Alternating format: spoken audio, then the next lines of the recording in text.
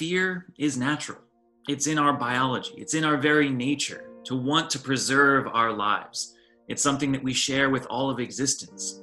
To worry is to be alive in some sense. But I think we always want to be careful of how much that dictates our lives.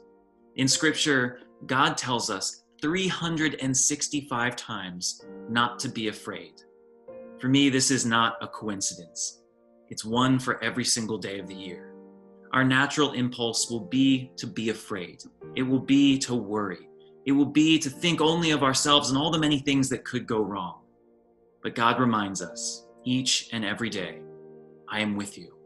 I am there with you to care for you, to give you strength, to remind you that I am yours and you are mine. In this time of great uncertainty, we could allow ourselves to become overwhelmed with all the things we can't control, all the things that could hurt us and make our lives worse. But God is there with us. May we always remember this, not only in the good times when we're not afraid, but especially in those times when we have something to actually fear. We do have something to fear, but God is with us.